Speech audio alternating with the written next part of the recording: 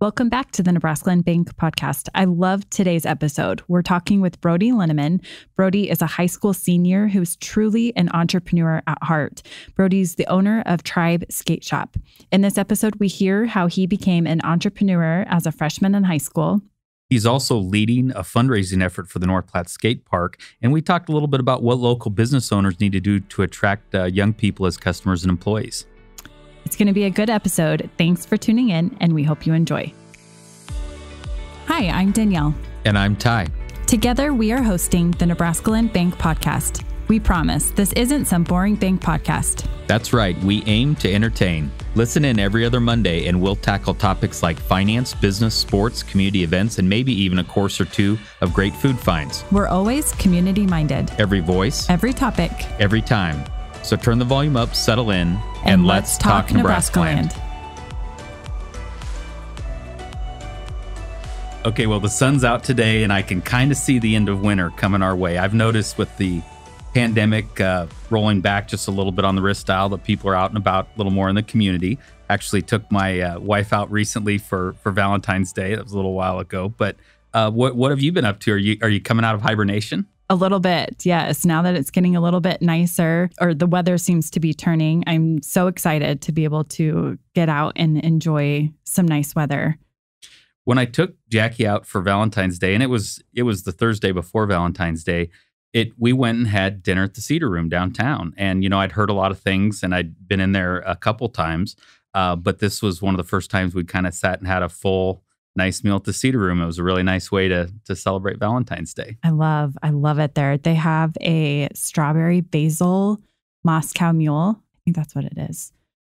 It's to die for. Did you or Jackie happen to see that on the menu? Well, I'm probably not into the foo-foo drinks as much as some, but Jackie actually, they made her some kind of a gin drink, and apparently based on what they put on it, it turns different colors. So it turned like purple. So it was kind of festive and that, but I think I've learned that their food specials are pretty cool at the Cedar Room. They do brunch too. Oh, I've heard that. I haven't been there yet. We went there. I'm not usually a breakfast potato person. I ate every single one of them until they were gone.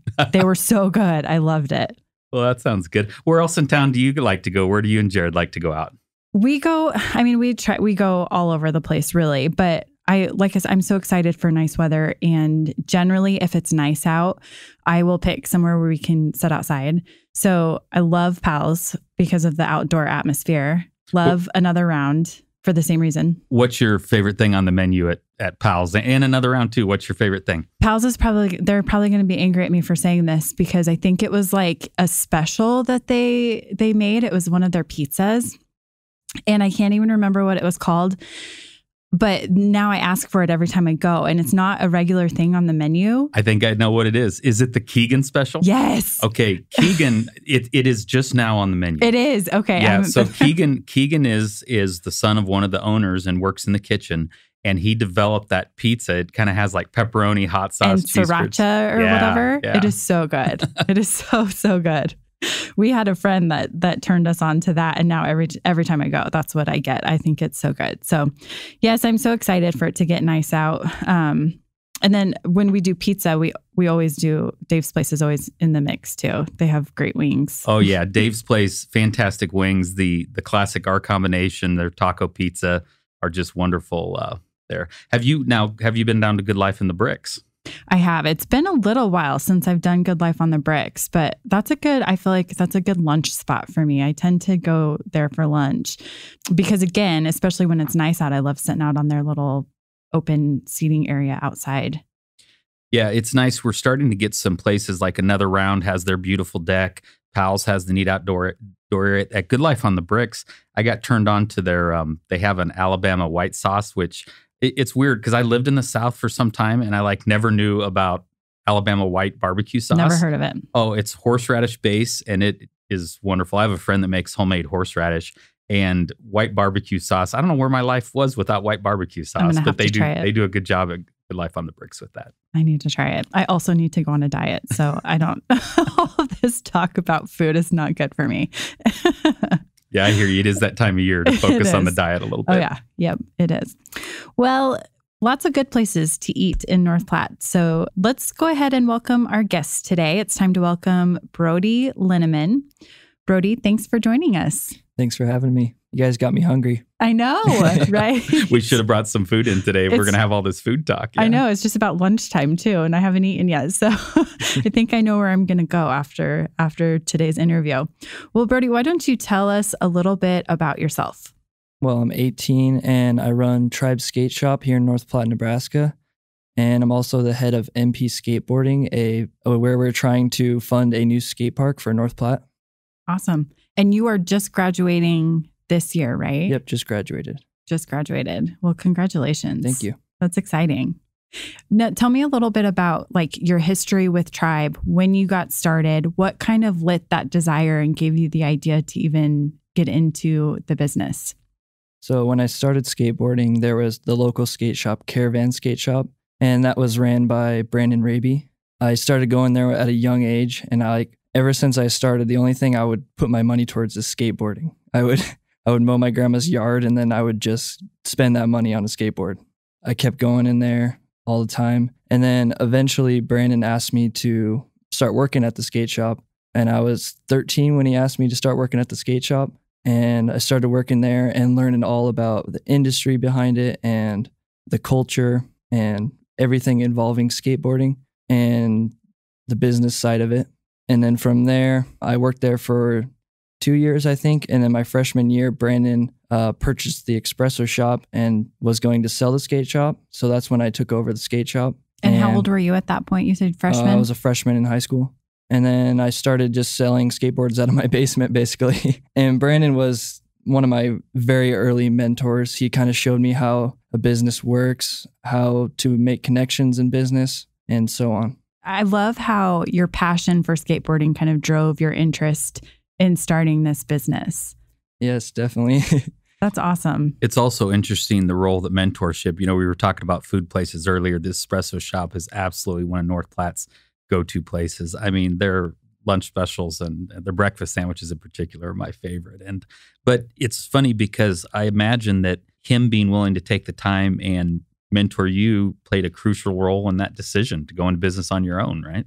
Yeah, I think Brandon really saw the passion I had for skateboarding, and he kind of showed me how I could take that to the next step and do that with business. So what are some of the lessons that you've learned since your freshman year and kind of starting this in terms of business that are going to help you succeed in the future? Definitely how to manage money and how to market products and a bunch of other things. Yeah. You have a passion for photography as well, don't you? Yeah, I like film photography because there's this whole process in making the photos. So I developed the film by myself, and I go in my bathroom with a little tank and reel it on there in the dark, and then you put the chemicals in. It's a really cool process on how the photos are made, which I enjoy a lot. Are you able to kind of use that skill in marketing your Tribe Skate Shop too? Or are they kind of two separate? I use my film photography as like a hobby, basically, but the photography aspect definitely helps with like product photos, that sort of thing, and all the online photos.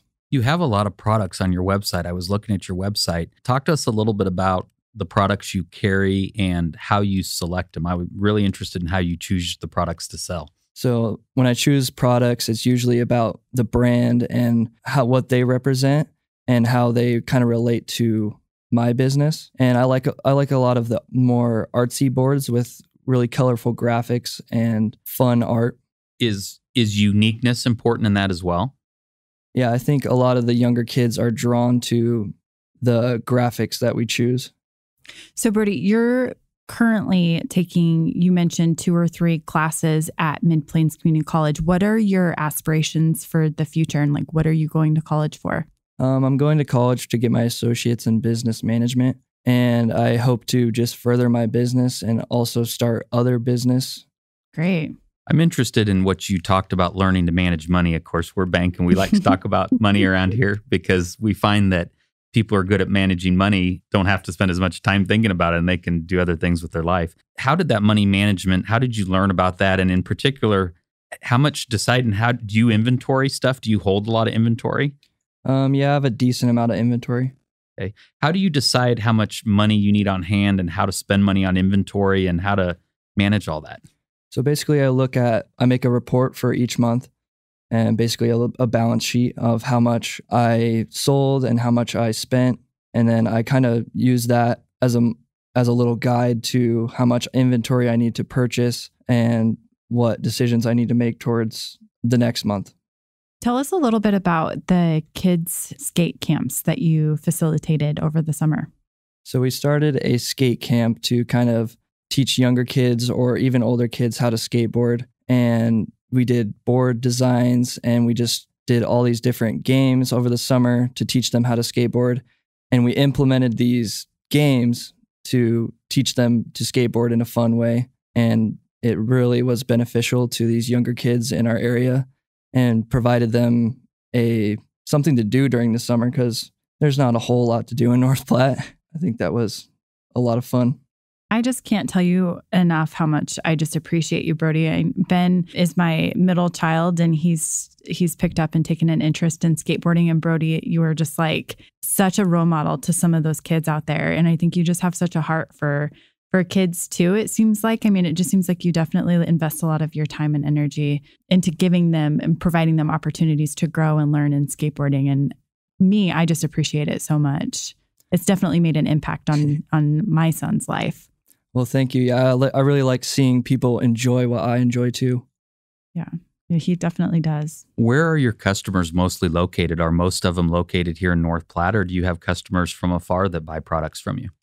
It's usually North Platte based. We have our little store at a Live Outside where we sell beginner completes. So a lot of our sales come from there. And also we sell around Nebraska, Lincoln, Omaha, and we've had orders to California a lot. Okay, so let's say I'm in California. How would I find out about you? And then what kind of products do they normally buy? And then how do you get those products to the buyer? So I think they would find out through social media and the way I market like my ads towards them. And I stay tuned with what's going on in skateboarding. So I kind of know what those people are interested in. And then do they buy online then? Yeah.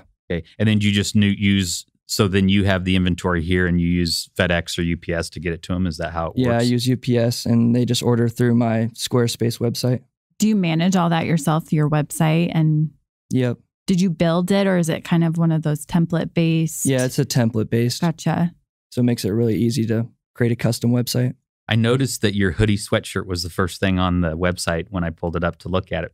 Good looking soft. It looked like a soft sweatshirt, like a really good soft comfy sweatshirt. When I looked at it, I was like, ooh, that looks like one of those good soft ones.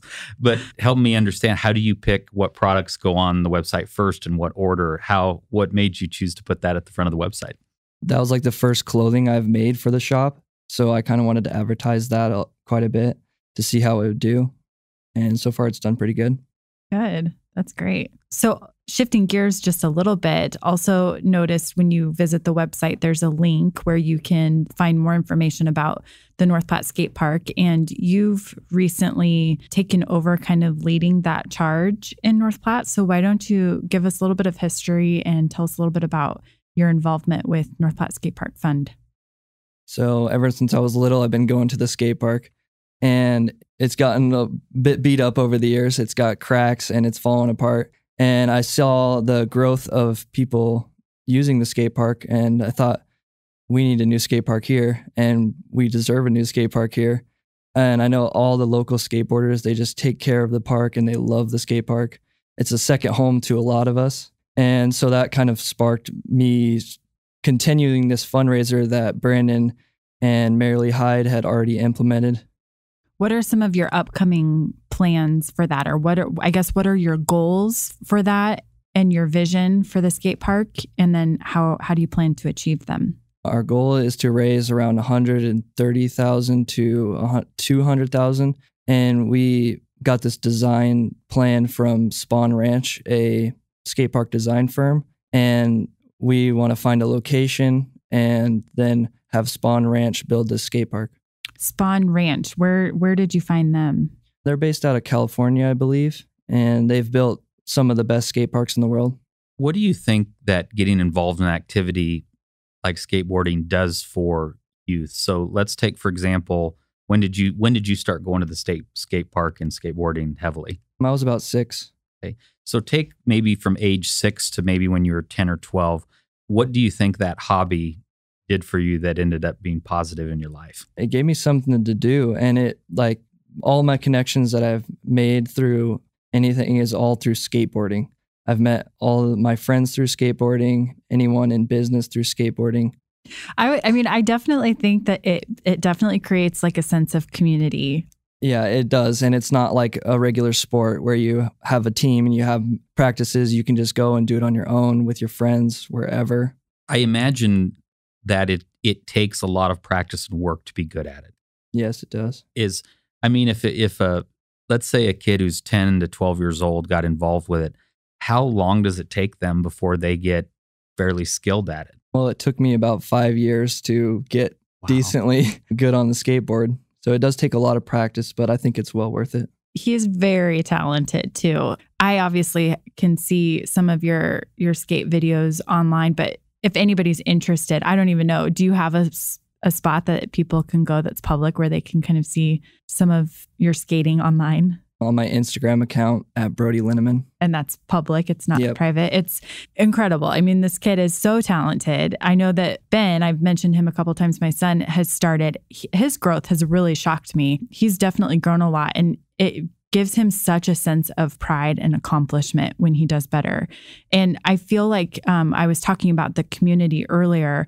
What I've seen is it seems like everybody at the skate park, the kids and the people that attend are so supportive of one another too, and are interested in helping each other grow in the skill. So it's definitely just a really neat hobby to have, I guess, in the community that it creates. Yeah, I think the way it works at the skate park, everyone just kind of builds off each other and just progresses together at their own level. And once we're all learning tricks together, it makes for a really fun environment. Brodie, I'm really interested on how you learned some of the basic business skills to run your business. How did you learn to do marketing? I learned a lot of that through Brandon and how he was marketing the skate shop. How about the money management and the accounting side, like keeping track of things and how to accept payment on your website? How did you learn all of those things? My mom kind of showed me how to keep track of my money. So I would just write down in a little book how many sales I made in the month. And through online, I just kind of researched through YouTube and learned about making websites and learning how to advertise on Instagram and Facebook. What about buying products? Where do you find the sources to buy products from? How do you go about that? I usually, once I see a company through social media that I'm interested in, I'll either email them or go on their website and see if they have wholesale accounts.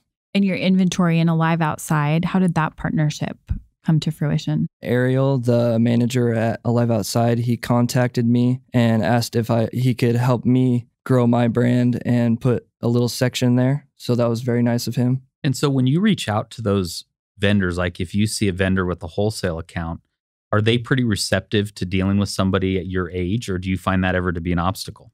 Honestly, I don't even think they know how old I am. Oh, that's great. Yeah. You've got a great story. I mean, I'm sitting here thinking, okay, you've got somebody who developed a passion for something they were young. They start a business with the help of mentors, and it sounds like family. And you start a business that appears to be a very successful business. And now you're focused on giving back to the community. And that, I mean, frankly, it's kind of our business model in a different scale and at a different point in time. I mean, it's the same way we operate here at the bank. We're passionate about what we do, and our job's to serve our customers and bring unique and creative things to them, and then to turn around and try to do things back in the community, in our world, to make it a better place to be. So I don't think we're that different, even though we're selling different things. Yeah. So going back to the skate park fund, tell me a little bit for our listeners' sake about kind of some of the upcoming things that you have in plan for that and how our listeners might be able to help you reach your goals. We just plan on doing a lot of different fundraisers. We have donation buckets. All the locations for those can be found on our Facebook page. And we're going to just do an update on how much money we raised from these donation buckets. Also, our fundraiser through Mid-Nebraska is on our mpskateboarding.com. It's on our page, and you can donate directly to our fund. And your son, Ben, he recommended that we do a Little Caesars fundraiser. So that might be the next fundraiser. Great. And also in June 21st, we have a contest planned for Go Skateboarding Day. I think that I'm so excited to see how that develops. I think it sounds like a super fun idea. So with that, tell us a little bit more about your vision for that event. Will you charge entry to enter the contest, or kind of what are your thoughts? I think we might charge entry for the contest and then have food and other vendors there. And have different like skills. I don't know what you would call it on the skate park, tricks that you would compete. So, like horse and basketball. And there's this game in skateboarding called a game of skate. And basically you try a trick and the other person has to repeat that trick. And if they don't land it, they get a letter. Okay. And so we'll probably do that. And then also we'll have a jam session where they can skate the whole park for a certain amount of time and just kind of perform their best tricks. That sounds, I just am excited about that. I mean, that would Isn't be fun to watch. I would love to come out and watch some of that and to see that skill. Yeah. That's fantastic. How's education played a role in all of this? Have there been things you learned at North Platte High? And it sounds like you decided to graduate mid-semester or early. Yep. And I'm interested, how did education contribute to what you're doing in your business and in your hobby? I think at Mid-Plains now it's helping a lot, and money management type stuff and investments. And at high school, at a very young age, I had this like business mindset. I was like selling candy at school, and I sold these things called kendamas. They're a Japanese skill toy where you try to land a ball on a cup. And I sold those, and those got very popular at school. And I don't know, school kind of helped me realize trends that are happening around me. You just have a little business mind, it sounds like. Well, what's interesting is I think it's like you're a lightning rod out there for new ideas and you're grabbing onto them. And it sounds like, I think you just touched on something that's probably pretty important to your business, and that's to find trend-setting things. Brodie, in the topic of banking and money, what are the things you're interested in? What things would you like to talk about with us? Or what do you think are things that your age group's interested in banking? I definitely think my age group is interested in stock investments. And I'm personally very interested in Roth IRA accounts and how they grow over time. And like starting at a young age, how much money you can build by using one of those accounts. Yeah. And for somebody your age to recognize what a powerful tool that is, I mean, you're just off to such a great start with money. But I keep telling the people that I work with here at the bank, from being involved with our NebraskaLand University classes and interacting with some of my my kids' friends, I think we have a generation coming that is going to be exceptionally good with money. I think that my opinion is that you guys witnessed the 07, 08, 09 economic crisis, and you would have been fairly young at that point in time, but you probably kind of knew there was something weird going on in the world. And then you come to this pandemic, and now there's a lot of sources out there. I mean, Dave Ramsey's got his radio show and his podcast and his group that's out there a lot on Instagram and different things. And I think that we have a generation coming that's going to be really, really good with money. With the Roth, what interests you so much about that type of account? Well, I've seen some things like if you start early and you keep adding to this account, that it can reach millions of dollars by the time you are in your later life. Yeah. And here's the brilliance in what you're talking about with the Roth. When a young person is early in their stage of making income, all you have to qualify for a Roth IRA, all you have to do is produce some income. And actually, you can even set up a custodial IRA where family members can also contribute. So sometimes we'll see like a parent or grandparent say, okay, if you earn money, say grandson, for example, and put it into a Roth IRA, I'll match that for you for Christmas or something like that. We see sometimes family members help that.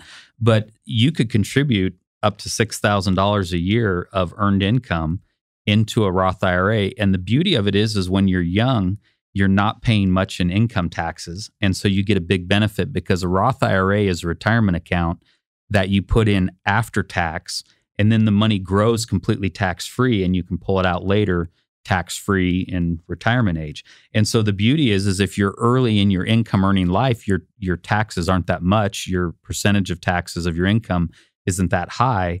And so the tax deduction isn't a big deal. And so it's a great point for people to think about, because a lot of people are very focused on putting money in their 401ks that are IRAs, but sometimes they jump over this Roth IRA, which is an ability to put post-tax money in an IRA and then have it grow tax-free. So it's a pretty interesting topic for a guy your age to be. I'm very impressed that you're on top of that.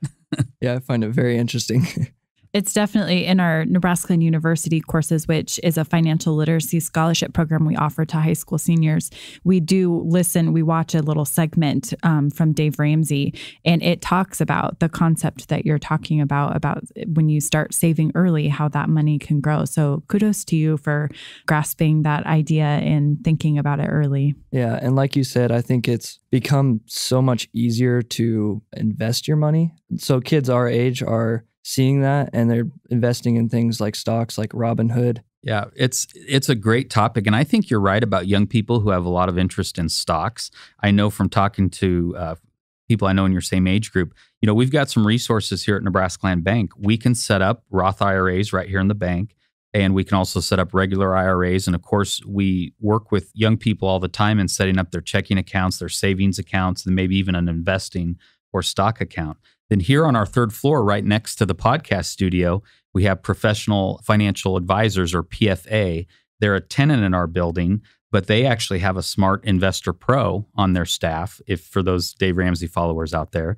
And they're out there to help people with financial planning and some of that too. And so I am so thrilled to see people in your age group invested in stocks and thinking about that things. Do you have a stock tip for us? Is there anything that you like out there today? Right now, I'm more interested in like long-term investing, so earning dividends off those. So I would look for stocks that pay you dividends over a long period of time. Interesting. And so is your thought with that by having a dividend-producing stock, that it could be a source of income for you later in the future? Yeah, I think it would be a good source of passive income if, like, once you have enough shares in it and they pay you a decent amount of dividend income. Yeah, that's great. We really want for people in our community, in particular young people, to learn about the difference of managing money daily, like in a checking account, then having savings, and then having investing, long-term investing. And then if they also want to do a little stock trading, those are kind of all different things, but they can all coordinate well together. Yeah. Well, and it's funny that the Robinhood you bring up is an interesting topic, because Robinhood does a lot of this stuff for free, don't they? Yeah, I think so. Well, it's funny. Maybe I'm just kind of older and skeptical, but I always tell my son, I'm like, always be careful there's no such thing as a free lunch out there. And so the thing you always have to watch with Robinhood and some of those sources is, if they're doing the stock trading for free, how are they producing revenue? How are their costs? Are they secure? And it's interesting because they were recently, I think, are being investigated for, are they cutting like a margin into the stock? Like, are they selling it to you at a little higher or a little lower price? And I don't know if they are or they aren't, or where that's at. But my advice to you would be to be cautious and research those outlets and just make sure they're secure. And if it is a free service, look into how are they generating money, and are you okay with that? Which you might very well be. Yeah, I think that's a good idea. So I find just like picking your brain as a Gen Z and kind of learning about what you're interested in super interesting. So what, in your opinion, from your Gen Z perspective, what do brands or companies need to do to engage your generation, keep you as customers, and attract you as employees? Social media, definitely. You have to be good at using social media, to be consistent with social media, and which is really hard to do, actually. And learning about advertising through those social media platforms would help a lot. And you have to be very aware of trends that are going on in whatever niche you're selling in or whatever industry you're in. Are there like values that you feel like companies need to possess in order for you to do business with them? Like, probably the aesthetic of the company, or what their purpose is. And like, one of our purposes is just to give back to skateboarding. Like, I do it mostly just for the local skateboarders. If you were looking for an employer, what would be the most important thing in selecting who you wanted to work for? Their work ethic. Mm-hmm. And yeah, I think work ethic probably be the main thing. Good. Yeah, that's what we look for too. Ty, can you think of any other questions for Brodie today? No, I missed? I mean, it's just been so much fun to talk to a young entrepreneur. I think about how many people I work with every day that are college educated, have lots of work experience, and how difficult it is just to figure out all the little things it takes to run a business. Accounting, paying your taxes, accepting credit cards, having a website, setting up social media, having vendor relationships. I mean, this is a lot of work. So I'm a fan of what you're doing because I'm very impressed you figured all this out at your age. Okay, well, this seems like a natural transition to start our trivia game, Brodie. With each episode, we end with a game of trivia. So I'm going to ask you a series of questions. You have to get 2 of the 3 questions correct in order to win. If you win, you get $100 to award to a charity of your choice. I think we've got a great charity that you could donate to. So we'll just jump right in. I selected these questions and now I'm questioning my thought process here. I was trying to select movie-based trivia based on movies that are older, like movies that I would have watched, but then there's been a recent remake. So maybe movies that you would have been exposed to too. We'll see. Okay. What is the favorite food of the Teenage Mutant Ninja Turtles? Is it pizza? It is pizza. I didn't even have to give you the options. Good. This looks like he's going to do pretty well on this. So that was a pretty quick answer. Yeah. Ty, I tested these on Ty earlier. He didn't know like any of the answers. But again, I'm not much of a movie watcher, so okay. I was probably the wrong audience. So Okay. This one hopefully might be a little more difficult. Abu in the Disney movie Aladdin is which type of animal? A, donkey, B, tiger, C, monkey. I'm going to say C. Good job. Was that a guess? That was a guess. Hey, it's kind of like ACT prep. If ever in doubt, go C. Go C. Just sounded like a monkey name, I guess. Have you watched Aladdin? I have, but I barely remember it. You watched the original version or like the old school version, not the remake. Okay. Okay, this one might be tough, but you've already got the first 2 right. So this will just be a bonus question out of curiosity. How does Charlie from Willy Wonka and the Chocolate Factory, how does Charlie get down from the ceiling after he and Grandpa Joe steal the fizzy lifting drinks? A, Grandpa Joe pulls him down. B, burp. C, they yell for help. Burp. Yes. Have you seen the movie? Yeah. Okay. Which version did you see? The Johnny Depp version? I think Johnny Depp. Okay. Hey, good job. 3 for 3. Yeah. I think he's our first, is he our first 100% winner of trivia? I think in our prior episodes, I don't think anybody's got all of them yet. That's funny. That's pretty good. Good job. I was nervous because I thought I was coming up with some clever questions here and then I questioned it. Those were good. Now, the $100. So you've won $100 to be donated to a charity of your choice. I have a little guess on where it's going, but why don't you tell us officially where's your donation going? I would like to send that donation to North Platte Skate Park Fund. Great. We'll be happy to do that. Congratulations. Thank you. And again, thank you for being here today. Yeah, it's been great to meet you. And I want to encourage all of our listeners out there to pay attention to what's going on with you and your group, whether that be going and watching some of your events or supporting your fundraising efforts. Thank you. As always, thanks for listening to the NebraskaLand Bank podcast. Before we go, if you enjoyed our podcast, be sure to subscribe and leave us a review. We are member FDIC and equal housing lender.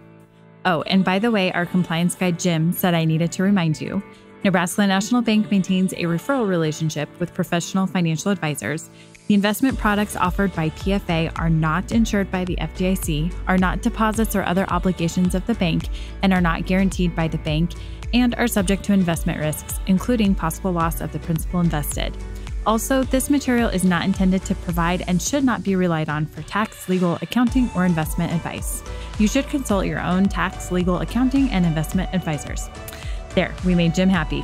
NebraskaLand Bank Podcast. Every voice, every topic, every time.